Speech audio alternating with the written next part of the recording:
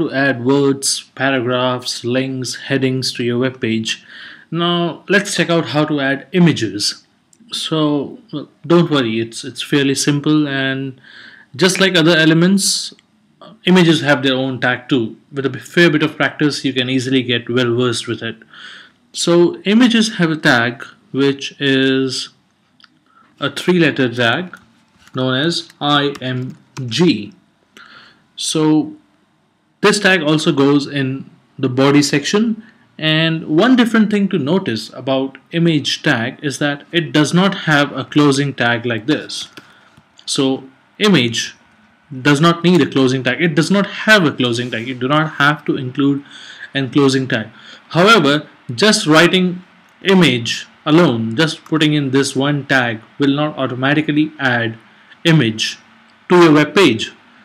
For that, you need to add an extra attribute, which we will be seeing in our next video.